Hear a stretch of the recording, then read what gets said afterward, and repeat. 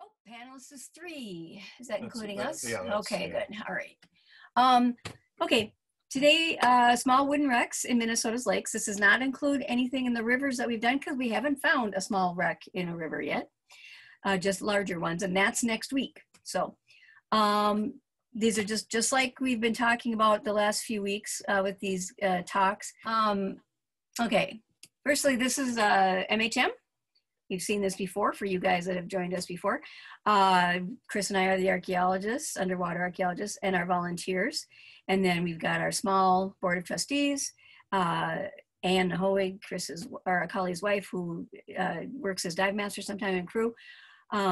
Betty, who's from Ohio and does some editing for us. And then we've got our mascots. Tell Tom about Betty. Oh yeah, that's right. With Essex, with Tom. Hey Tom, you're here. Betty's grandfather was on the USS Essex in Toledo. Okay, again, mowing the lawn. That's how we find our basically we do anomalies. We do the edges of the lake and then go either north, south, east, west, or depending on which direction the wind and the waves are going. We'll try to head into them as much as possible rather than going across them. Yeah, because wavy sonar is not good. Yeah. So the lakes that we are talking about today with a small craft are the Lake Minnetonka, Prior Lake, Lake Pulaski, where I learned to swim. I grew up in Wright County, Lake Johanna, Medicine Lake, and that's it. So here's the first ones, flat bottom rowboat wrecks. We find flat bottom wrecks a lot. Obviously, there's a bunch here. In the numbers up here, 21 SC 116. SC is Scott County, so that's a site in Scott County, meaning Prior Lake. RA, Ramsey County, that means in Lake Johanna. HE, Hennepin County, that's either Lake Minnetonka or Medicine Lake. And in this case, it's all... Yeah, this is on the right side, lower, that's Medicine Lake. Left side is Lake Minnetonka. So this one's really interesting, I think. Upper left is a rather old timer, and it's in the upper lake, Prior Lake, which means the visibility is pretty awful. So we can only show you really close-ups of it. But we have never gotten a full picture of the whole wreck because you can't see it. Yeah. What I find interesting is you look at these quarters, the port and starboard quarters, they've got a piece of log or branch that still has bark on it, or at least used to really have bark on it when they built it. It's rough. It's not smoothed out at all. The whole thing is rough. There's a lot of erosion on that one quarter, but this one bit, it's just got a round piece of branch. And we have found that in one other boat that we've documented at the Minnesota Historical Society. And as far as we know, it's the oldest planked boat in Minnesota. And it's from 1858, 1857. It literally looks like they used some crooked tree branches to make frames. Frames and floors, yeah. And so same kind of thing. The one over on the right with Lake Johanna, again, not great visibility, so only bits and pieces. That one's not a whole lot left of that one, mostly buried, just basically the transom and a bit of the stem post. So we can't even tell you if it's a thwart ship or longitudinally planked, which is something we really like to know because it does help us figure these things out. Narrows it down a bit. Yeah, and this one is a wine glass stern, but lower left ish, wine glass stern ish, because we've got a bunch of those, and that's kind of a whole its own category. And the one from Medicine Lake is a great little boat. You see this white painted boat there, the one that's not sunk. That is from Medicine Lake. The wreck looks like that, basically. And it's a fisherman's friend, basically, is what we call them. If we don't know if something's longitudinally planked, though, we can't call it a fisherman's friend because that's a criteria for being a fisherman's friend. And the name fisherman's friend came from the makers of the boats, not us. We did not make that up, so. A thwart ship's planked, it means that it's fisherman's right. If we don't, and I said if we don't know, if it's longitudinally planked, it's not fisherman's friend. It's just flat bottomed. That's what I say. Yeah. Okay. So here are fisherman's friends that we were just talking about, and a picture in the middle. The fisherman's friend there is from a Ramele boat company this folded brochure. Ramele bought more boatworks on Lake Minnetonka, but Ramele originated at White Bear Lake, a very famous boat company, was around for several decades. But that's what it, thwart ships, planked, flat bottom, looks very simple. I mean, some of these are made probably by guys, you know, in their garage. What's kind of interesting about the one on the upper left there, it's sitting on a rock pile. And I guess what they used to do back in the day when homeowners, lakeshore owners wanted to make a beach, they'd take an old boat, fill it with rocks from the area that they wanted to make a beach, and just tow the boat out, tip the boat over so they could dump the rocks and then bring it back and repeat the process. However, on this case, I think what happened is that not all the rocks exited the boat in time and it sank. Yeah, because the boat didn't think it was that horrible. It could have still used it. So. Yeah. But they're easier to build. These are easy to build if you've got any kind of skills. So they're flat bottom, squared off. There's nothing fancy about these boats. We have documented 2 of them in museums, one at the Pioneer Museum in Long Lake. It's Western Hennepin History Center now, West Hennepin History Center now. They used to be the Pioneer Museum in Long Lake. They've got one that we've 3D scanned and documented. And the other belongs to the Museum of Lake Minnetonka. That's the folks that run the streetcar boat Minnehaha that Chris and I used to work for when it was part of the Minnesota Transportation Museum. We used to run the steamboat for MTM. And they've got one that was donated by a person. They took it off the bottom basically. Oh. And so, yeah. Which isn't good. No, that's the other wreck. This one, where did this one come from? Where did we get this one? I don't know. The Fisherman's Friend. Was that from Cliff? Yeah, that's where it came off the bottom. It came off the bottom of the lake, which is bad because it's one of those we should have found, and it was conserved. Not that great, but anyway, we 3D scanned that too. At least it's not a pile of dust anymore. Right. So, and the other ones, there's again, you see longitudinally planked. That you see this one down here. That's from Maxwell, or that's from Harrison's Bay. That is a criteria for Fisherman's Friends. And now you might ask at this point too, what's small wooden wreck? Small is in this case we're considering under 20 feet. The talk that we're giving next week on large wooden wrecks are 20 feet and over, obviously. So anything you see here is under 20 feet. This is kind of neat for us because Lake Pulaski isn't overrun with zebra mussels. Yeah, and you can actually see it's very nice, and this is an absolutely pristine rowboat wreck. Probably home built.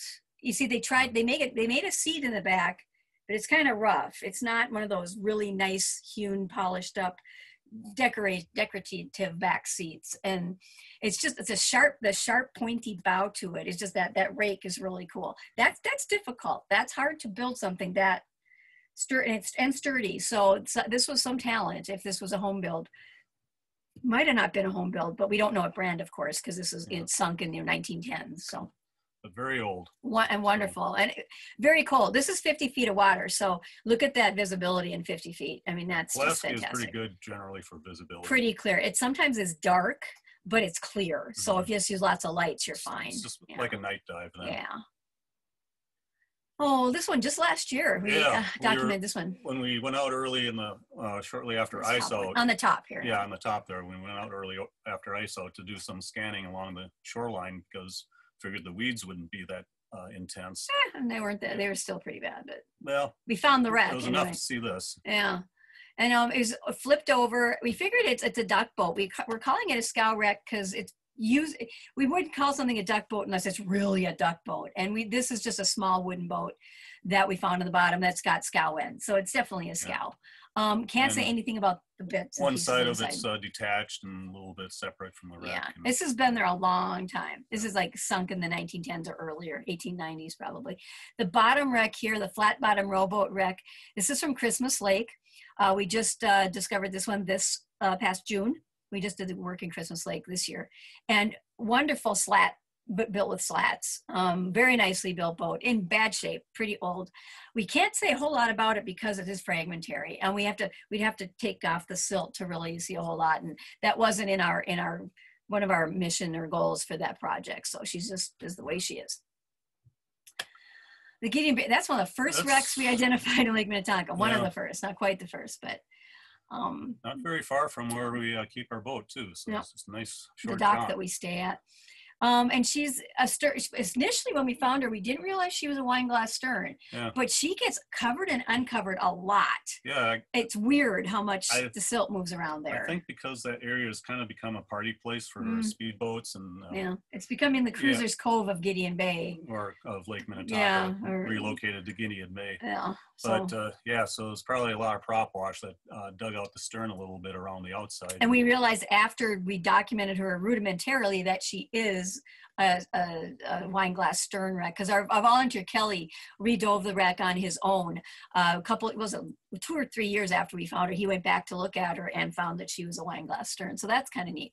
And here's pictures of these boats are from Chapman's Hotel, which is on Upper Lake Minnetonka. But a wine glass stern is a wine glass stern, and then anything that goes in it, determines if you've got seats and all that stuff. But the basic plan of a wine glass stern is the same. These are obviously these are lapstrake or clinker, whatever you want to call that. Those two choices, or they're not. Sometimes a wine glass stern can be smooth hull, but usually we find them more clinker. Yeah. And the bottom one is interesting. Yeah, that's our first sailboat. Yeah, and our only wooden sailboat that we found in Lake Minnetonka. The sonar image you see in the middle right there, there's actually less exposed than what the sonar image indicated. Yeah, you can see it's mostly buried. Yeah.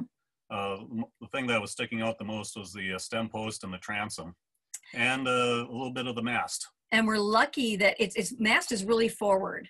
It's not, but it's sloop rigged, but it's really forward. So which is interesting. So it's not a schooner, no two masts. You can almost call it a catboat, really. If it's forward enough, it can be called a catboat. I think the mast has to be practically right up against the stem post. Catboat maybe, but we can't really call it a catboat because of that placement isn't quite maybe far enough ahead of or forward. So we're calling it this wooden sloop. But what's interesting is we found this with our old sonar. Both sonar pictures here are with our old sonar. We've got a newer sonar that's much better. And when we sonared this area, the old sonar picked it up just as well as the new sonar for something that's mostly buried. It's interesting because we don't have a sub-bottom profiler attached to this thing. We just have sonar. So to see a little bit below the surface, I mean, we would never find her if that little bit extra didn't do it. Little bits that were all. So we're lucky with that one. Mostly, someday we might uncover her. That's within our phase 1 permit, so we can maybe do that. Our licenses cover that. Okay, another wine glass stern with a seat. Well, poor little boat. Yeah, the upper one there, that one, Kelly, I think, dove on it fairly. Yeah, Kelly found it. Yeah, other divers have seen it too. Yeah, he found it initially, and we were able to locate it on our old sonar. And this picture is a new sonar picture. You can see that the bow is sticking out very obviously, but the rest of it isn't because it's nearly getting destroyed. Yeah, Kelly said that since when we initially found it, the stern is pretty much totally gone. Yeah, it's fallen down. The seat is no longer staying up. Pieces. So it's good we're documenting these things before that happens because he's been diving on it since then, and it's old. It happens. The one on the bottom, St. Louis Bay Wreck, Kelly found that one. He enjoys diving in St. Louis Bay on his own sometimes, with a buddy. And sometimes at insane times of the year. Yeah, in November or in April when it's really cold. And he came upon this wreck. Now, we did sonar this wreck with the old sonar, but it's a blip. We would not have recognized it as a wreck if Kelly hadn't found it. And he's got a device that he's invented called NavDive that he actually can navigate underwater. His GPS is on the surface on his float. He's towing a diver down flag that has a little aerial attached. And he can swim around and he can put his track up onto Google Earth when he's done. So but he's underwater with the NavDive. And he found this and he marked where it was. Our new sonar, our new unit does pick this wreck up, and it's really obvious. I was looking at easy. So better equipment, we can pick her up. Just zebra mussels galore. It's a clinker built wine glass stern, just like this one. So, and more wine glass stern wrecks. Christmas Lake was rife full of them. Christmas Lake has wine glass stern. Now the reason it's a fleet, it's a flotilla of wine glass sterns because Christmas Lake had the Radisson Inn as a resort, and before the Radisson, it was called Glen Lake and Morris Inn, a couple different names before the Radisson company took over the resort. So of course they had a fleet. This is not their fleet. This is the Chapman House fleet again. Chapman had a lot of pictures, and but same kind of boats, same kind of like wine glass sterns. Some have seats, some don't. But all of these are wine glass sterns in a various state of preservation or not. Preserve that great, some of them. But these are just wonderful. Some of them are like clustered in threes. We have three near each other. You can swim from one to the other. And Christmas Lake has such good visibility. Yeah. You can see them. Normally we couldn't see 10 feet away, but we can, this is 30 feet of visibility oftentimes. I mean, really, just really refreshing not having to do line searches. Fantastic. So just in general, here's all of some of the wine glass stern wrecks in Christmas Lake. And here's some more. Yep. These ones are better preserved, obviously. On the top one, it actually was made by, here's the casing on the bow casting. Bow casting has Alexandria Boatworks, Alexandria, Minnesota. So we know who built this one, and she's right here. On the top center. Yeah, there. More preserved in the bow than the stern. On her side a little bit, on her starboard side. But because the visibility is so good, we can get the whole wreck in one picture, and that's just fantastic for us. So I'm going to do some more research. They had a group of boats, fishing boats they call Ladies of the Lake, even different sizes. It's like the Larson All-American had a group of different sizes. Lady of the Lake does too, so I think she's one of those. And then this other one, just fantastic. Probably the best preserved of the whole lot. With that wine glass stern sticking out like that, just fantastic. I mean, it just you can see the skeg, you can see the whole thing. It's just great. She's not so great on the top, but like her gunnels are gone a little bit, but still just a fantastic wreck. And you can see pretty good sonar images. And this one's 50 feet of water roughly. This one. More like 30, I think. Yeah, it's much shallower. But you see the visibility difference isn't that much at all. It's a spring-fed lake, so it gets nice and clear water.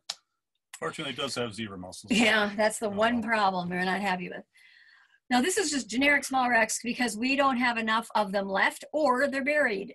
See her up in the water column there a little bit. Don't know what the end's like because you stuck your hand down in there. You couldn't tell. I had to take a probe because it's buried more than 3 feet below the surface. It's a pretty big boat then, And with probe, I'd say it was probably close to 3.5, 4 feet to actually reach the transom. And it's thinking, we're theorizing that the reason it's sitting like that is it had something heavy like a motor still attached to it. But I could not, probing along the transom, I did not hit a motor or anything that sounded metallic anyway. So if they sank it on purpose, thered be rocks back there. Probably rocks. But couldn't feel them. It's so deep that it was just. We'd have to excavate. Yeah.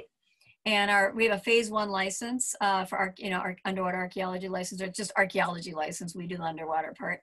If we want to do phase 2, phase 3, that's a whole different thing, and it's site specific. But we could move the silt out of that and still be within our phase 1 remit, and we might go back and do that sometime. But we want to make sure we might make her unstable. If we take too much silt out, she may fall forward and actually may snap. We won't do that. So.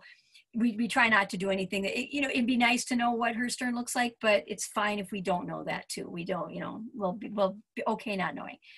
And up here, this little wreck, mostly it's from Maxwell Bay. Her sonar picture looks much better than the wreck does. Yeah. And the sonar picture, hey, look at this great boat. And you get down there and it's just this zebra-ridden, fragmented little wreck. And the one on the right side here, that's also Christmas Lake. And it's mostly buried. We couldn't tell a whole lot about her. She'd be safer. We could uncover her sometime, maybe even next year, get the silt moving a little bit and answer some questions about what she actually looks like. Oh, one of our favorites. Yeah, the one on the upper left there. Ah, fantastic wreck. Very obviously a home built. But look at that rake on that bow. Just very unique shape. Fantastic. Yeah. And she's got a nice bow roller. So she's got some bot things on her that help her. Some hardware. Standard hardware. But she's just that sharp bow just makes her look the rake. It's very dramatic when it's on the bottom of the lake. We don't see that very often. It's more, we always see these rounded curves and stuff. And that's why probably a home build, it's easier to build that sharp than it is to build round. The one on the top right, that's Lake Minnetonka, again, not much left of her, just the bottom hull, which is fine with us. We can see how she's built a lot of times just from that. But she's very slight tumble home at the stern. Yeah, so. probably going to a wine glass that's not there anymore. Well, don't know. And this little Crystal Bay rowboat wreck, she's just holding her own. I mean, she's disintegrating, but holes all over her. But her gunnel's there. She's sitting up. She's she's not bad shape. Look at that. The sonar picture looks like she's all completely intact. Her stern isn't doing so great, and actually her port side quarter is kind of gone away. But a lot of the hull planking is still hanging in there as a boat shape, though. Just fantastic, and really, lots and lots and lots of floors, frames, futtocks, the whole deal. Just amazing. Still surviving. Okay. Slatwood Upward Wreck gets its own page because she's fantastic, and we can see her. This is Prior Lake compared to what that other, the other places we've seen wrecks in Prior Lake. This is fantastic. This is actually a very small, almost totally enclosed bay. Man, it's very clear. Lake. And it's got to be a spring maybe nearby. We don't. It has to be for this to be that clear. And you can see her transom came off, and that's a knee sticking straight up. That would have been on the floor. Reinforcing knee. So boats that were designed for power boats usually had those. Yeah, you mean. Yeah, for strength. Well, it has a motor board too. To put on there, so it'd be strong enough to have a motor. But she's pretty heavily built. I mean, this is a nice strong boat. And why she's on the bottom, she's probably beat up and didn't need her anymore, so they sunk her. It's hard to tell in the site plan, but that little kind of L-shaped object is actually a casting that's used to hold a mushroom anchor at the bow. Right, that's right in the hold. And there's a couple bottles there. Whether those were part of the site, probably not. Those got dropped in there. This could have been a fishing spot too. I mean, fish like wrecks. So someone probably had this as a fishing spot, and they dropped some bottles in there. But they're part of the wreck site. And reels lying around too. Yeah, there are. That's right. Down off the way, there are some fishing poles.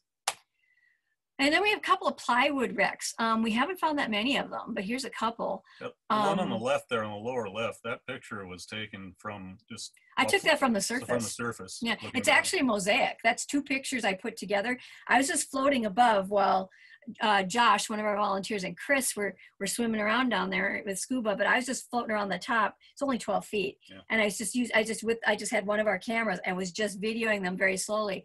And I luckily got that nice, that's how good the visibility was before the weeds grew too high. But yeah, the bow's missing. There might be parts of it way low, maybe at where the water line would have been, but we'd have to dig. And this has got roots. I mean, this is lots and lots of weeds. If we pull too many roots out, we might disturb the wreck too much. Speaking of weeds, the one on the right there, that was another one we found because we went out really early in the year before the weeds had a chance to grow in. Yep. And we'd scanned the area previously and didn't find it. She's right at the we call it the scudge line, which is where the weeds stop and the bottoms and the dry bottom starts. Yeah. And I did find her on our old sonar, the oldest sonar footage we have, but right at the weed line, and she's a blip. It was hard to tell because of all the weeds. Yeah, and then it's pretty obvious. Just boom, it's a wreck. Yeah, I was surprised because we were scanning. I went, oh, didn't expect that, because we've been over that area before with our sonar and didn't see her. Has her license or has her registration number there and all that. AP is actually 1959, 1960 number, because 59 was the first year we registered, but it's right on the cusp of PQ is when the numbers stopped that one particular year. So, and she's pretty cool. She must AQ. Yeah, AQ and AP. They're kind of, we're not sure if it's because different places sold the numbers. One place might have sold all the P's and one side sold all the Q's, and and then they moved on to the next letter. So it's just an approximate. Yeah, it's 59 or it's 58, 59. That these boats were on. If it was AB, that's 59 for sure. So anyway. Okay, wooden upward wreck. Okay, this is Medicine Lake, and this wreck looks bigger than it is. It looks huge because it's very beamy. I call it the beamy wreck. And it's beamy because part of the transom has fallen. The quarters have loosened up and fallen. But she's just a big old boat. Her seats are out. Her last registration is 1966, believe it or not. She has a number and she has a sticker, and it's 1966.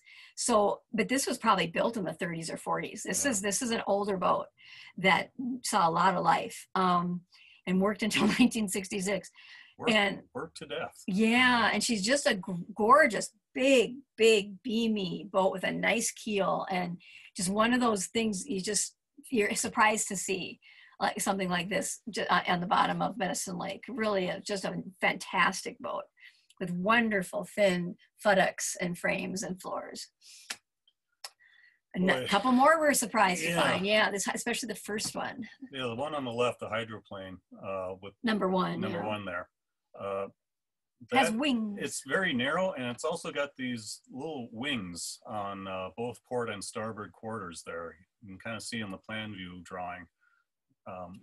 Yeah, but it's never came across something like that before. And that's why she's part of our unusual sights talk from last week, because the way she's built too, it's weird. And she was canvas. She had canvas covered, canvas, not wood. Deck, and so very narrow, very long. Yeah, obviously built for speed. Fantastic little thing. But the other hydroplane, I don't have any photos of her because she's in 9 feet of water, very shallow, but horrible viz. Yeah, that part of the lake is not known for its visibility. And we've got some photos from our video that we've done screen caps of, but it's not worth it. It's not worth even bothering, because you can't tell what it is unless you're diving on it. And I've dove on her and felt around a couple of times. It's just basically feeling around. You might have a good picture of the cinder block that's in the middle of it. And there's some spark plugs. So, but she's yeah, you can tell on the transom how it kind of curves down like one of those fast boats. So this is definitely a hydroplane from the 20s, 30s, 40s. And there's pictures out there. If you just Google hydroplane, you'll see these little wooden hydroplanes. Remember, when we were on Prior Lake earlier this year, a guy zipped by in a hydroplane. Some guy had a hydroplane that he was driving around, just little tiny thing. Thank goodness, no way. If you might get swamped easily if you're not careful with one of these, because I can see them going down.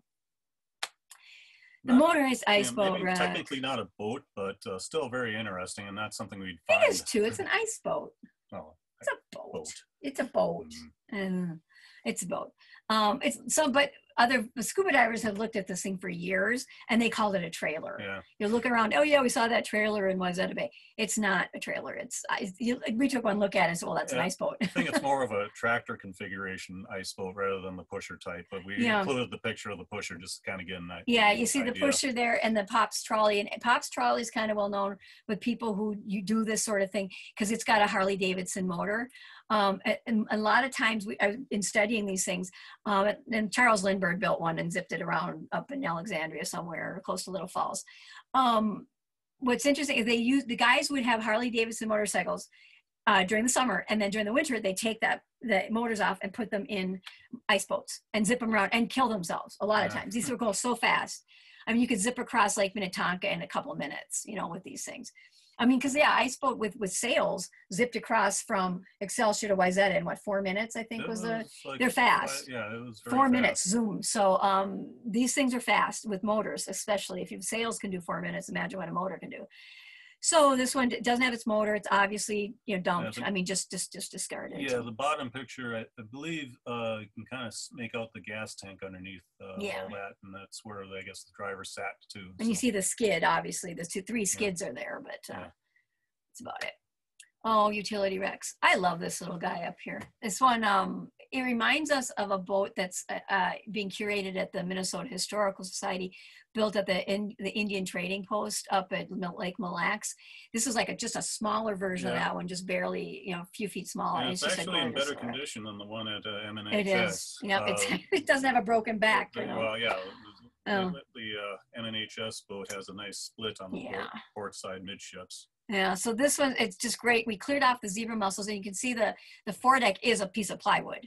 It's not planked. It's a piece of plywood, and then the rest of the boat is planked, and it's gorgeous and probably sunk. It sunk before 1959, we know that. Probably sunk before 1950. I thought one of the items used to weigh it down was actually one of the brake mounts from either a Model T or Model A. Because there's piles of rocks and pieces of metal to sink it. The center spindle on the front. Sunk on purpose, obviously, and there's no registration number, so we know her age approximately. And this, we just dove on this yesterday. At least our volunteers did. Chris and I didn't dive yesterday, but we got some more footage of what we call the skeleton wreck because her sides have fallen off. Yeah. And we actually have found the article. I found the article a few years back, actually, about 2 guys in a boat that sunk. in Lake Minnetonka. And I just made the connection over the last winter and went, wait a minute, that's the wreck we found. You know, this wreck is actually known to other scuba divers. You know, we're not the ones that were on this first, and we don't really care. We're the ones we obviously are documenting it though. And so we know when this sank, 1953 in June. And one man died. He did drown, and it took a day or so for them to find his body. Basically, they described the accident, which, you know, they didn't hit. They might have hit something. That's what they're surmising, and the authorities are thinking they ran into something, but they can't say what. The boat literally just stopped and started sinking. So the motor died, and the motor died probably from water getting underneath it, you know. And just water just rushed in, and before it was just there's no more boat below them. They're only in 16 feet of water, but one of the man couldn't swim, and it's pretty cold in June without a wetsuit for sure. So he didn't make it, but it's a great little wreck. You can see how things are built when the sides fall off like that. It's plywood. You can see the other bits and pieces, which is kind of neat for us. And she's going to get a site number this year. That's why we went back to her. This one has a story. We wish we could really find out what it was. Yeah. It's you can see here. It's tow rope for water skiing is completely deployed. It goes on for yards and yards and yards.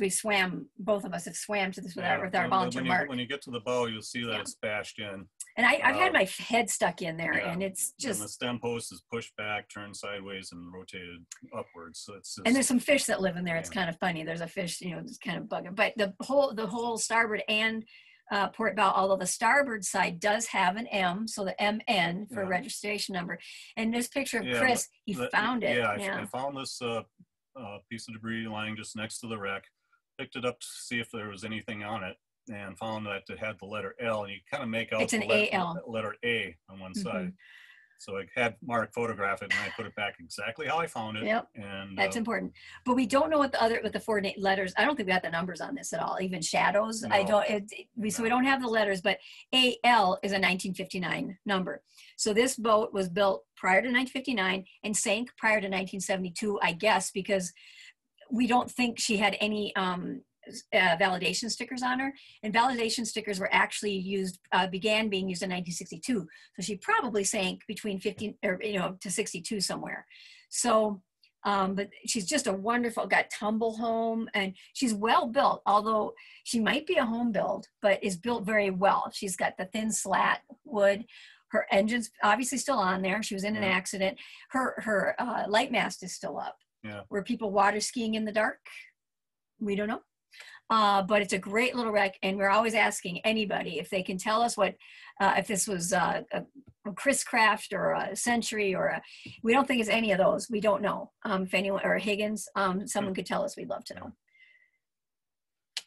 And this is a correct craft. Had step pads with the name on it and everything. Yeah, and it's got its key right here and a float. Yeah, a little red key fob floating in the and why she sank, we have no idea. She's a gorgeous, we think, late 1940s correct craft, 48, we think. Her registration number AP is that see right on that cusp, PQ-ish. We don't, it's 1959 or 1960, but how the age of the boat, probably 59, because this is a 1940s boat. Problem is that number, 1489 AP, I went to our DNR contact. We have 2 contacts these days. And that number is linked to a 14-foot Lund fishing boat. So whoever owned this boat, when they sank it, this is not on purpose. This is an accident. We don't know what happened because key's still there, engine's still there, the whole bit. They got another boat and they put the old number on it from their old boat and just transferred it. And back there's no computers, no one keep track of that sort of thing. So we don't know the backstory of this. She obviously sank prior to 1972 because the records that are linked to that number appear attached to a Lund. So these are just, we kind of go with that. So she sank before 72, probably in the 60s sometime. And she's fantastic. She's a great run, just a great utility. And we don't know why she sank, and she's just sitting, she's in 50-some feet of water. It's a little puzzling. You can see on the upper left picture how much silt is built up on the foredeck there. It's almost like someone dumped a big pile of silt on her. Maybe somebody did. After some dredging. Yeah. We don't know. So yeah, why she's so buried, it's a good question. But visibility is not bad. This is 50 feet. It's dark, but water clarity is not too bad if you don't kick it up too badly. Lake, that's not bad. So this is your correct craft utility, just fantastic. Oh, and for people that don't know, Correct Craft, they began in 1926, and they're still in business, known as Ski Nautique. It's the same company. So, Chris Craft. This is another one where we found our only wooden Chris Craft that we found so far. And we're able to actually get something of a backstory to it. Yeah. Located this wreck and found that. Looked up in the at the White Bear Lake Historical Society and found pictures that looked similar to what actually the curator there, the executive director, she got these photos sent to her from some people in Illinois who used to live here, and she had them and said she figured, I found your boat. Yeah. She helped us a lot. Yep. And so you see a White Bear Yacht Club, it was their judge's boat. Yeah, and we were able to find remnants of that those letters on the transom. Yep, you can see, it's hard to see them in photos, but they're there. And number 9, we found an old postcard of the number 8 that used to be a judge's boat. This is number 9, and then they had a lineman after this, which was number 10. So they kept track that way. So this was used as their judge's boat. It had what the guy on the bow in the historic photo there is doing, he's about to fire a starter's cannon. There's a starter's cannon. I love it. And there's kind of goofy stuff on the bow here for that. And what's crazy about this boat is we got turned on to some people who lived on White Bear Lake by the Historical Society, and we went and talked to them and chatted. They actually called the man that sank the boat because they knew the story about this boat, and the person who saw it sank at wanted to remain anonymous.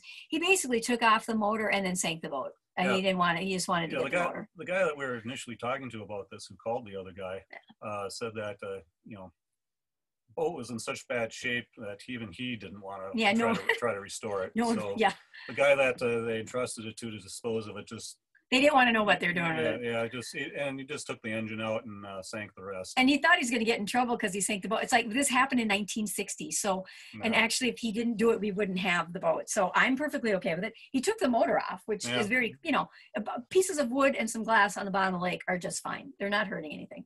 And it's a great wreck. If the visibility is horrible most of the time, though, if you get there in the spring, it's not so bad. And this Century has a story too, because we originally thought she was a Chris Craft, and we were wrong. Because the Century Boat Building Club people, they have a big forum on the internet, and it's kind of moderated or run by a guy named Miklos, and he and his brother and his father founded a restoration company. They specialize in restoring centuries, and so the Century you see there, that white one that's actually floating, they restored that. And that's what model this one is. And he looked right away, oh, that's a Century such, and he told us all about it, which was just great. We get professionals to tell us that sort of thing. So she's just a great little wreck in about 52 feet of water, and don't know why she sank.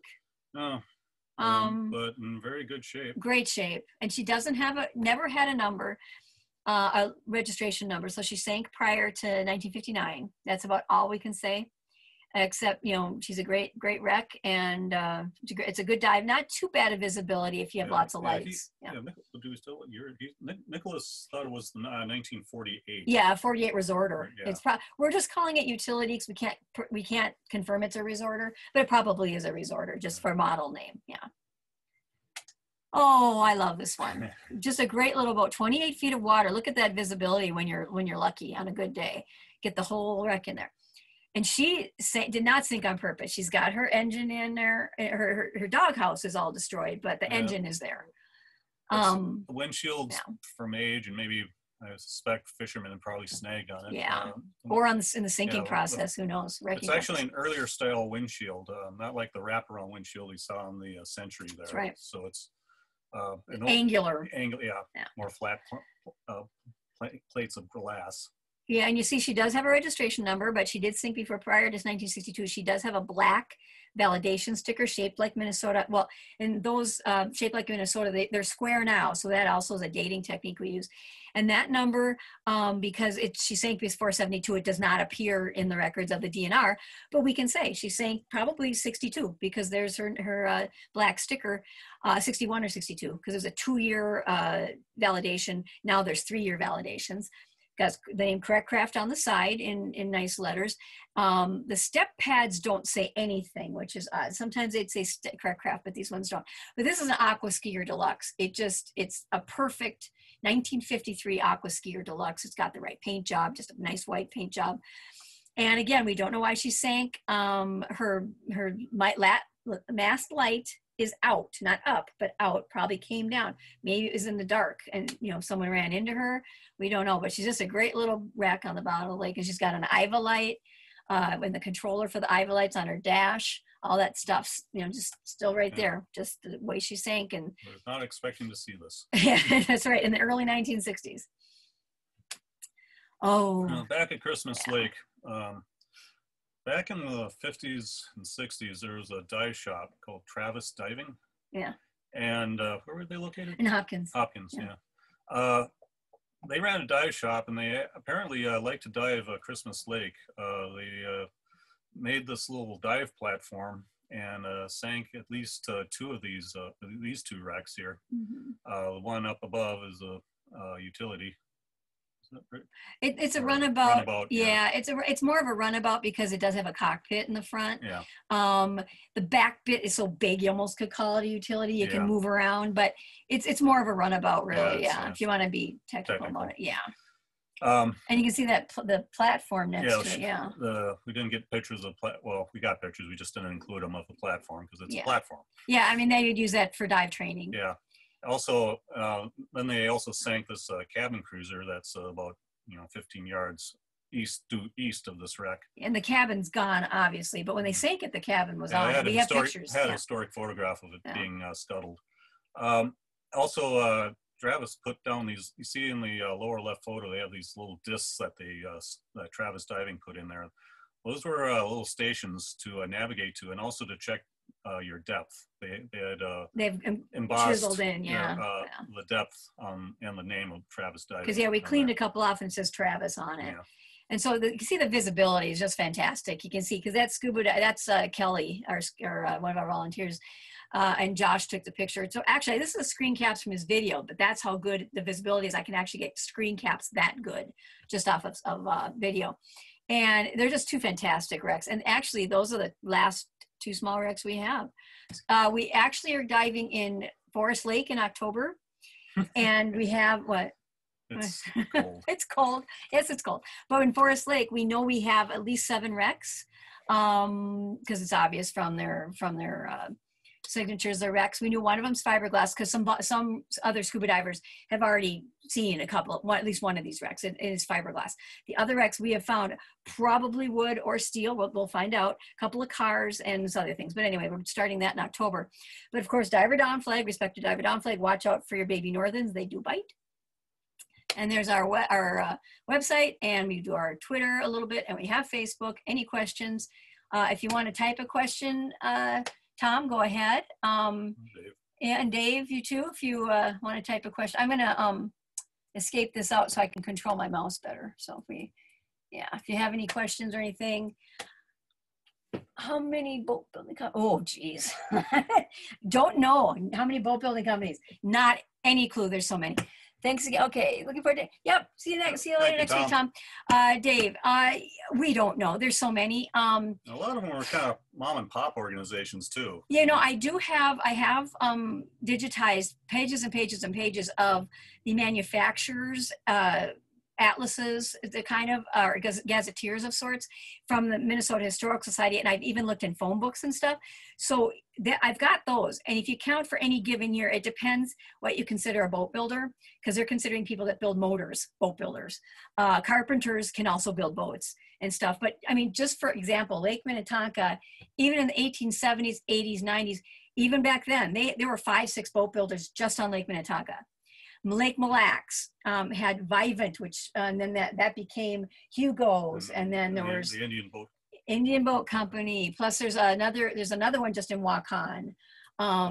In St. Paul, Dingle, and actually Gar Wood started his career here, because Gar Wood was he wasn't born here, but he lived in Duluth, and he actually worked for Dingle in St. Paul for several years, and he had one of his offices here on University Avenue in St. Paul. So Gar Wood even built boats here, because Lund, Alumacraft, Alexandria, Parker's Prairie Boat Works. There's a Larson, of course, one of the biggest. The Larson All-American, the most popular runabout ever across the world, had sold more fiberglass runabouts, Larson All-American. Short answer, a lot. Yeah, and these are just the ones we've come across, like on the bottom of the lake too. Crestliner, we actually use a Crestliner. That's the boat we use, Anomaly 51, our research boat's a Crestliner. I mean, I could just keep, there's so many in Duluth, Pearson's. There's Minneapolis Steel Boat Company. So what year are you talking about? We can name 15 or 20. So don't know. Dozens and dozens and dozens, hundreds. Thanks for you too. Bye, Dave. Next week we're talking about big boats, including ones up in the Mississippi River. So hopefully you'll join us then. Bye. Thank you. Okay.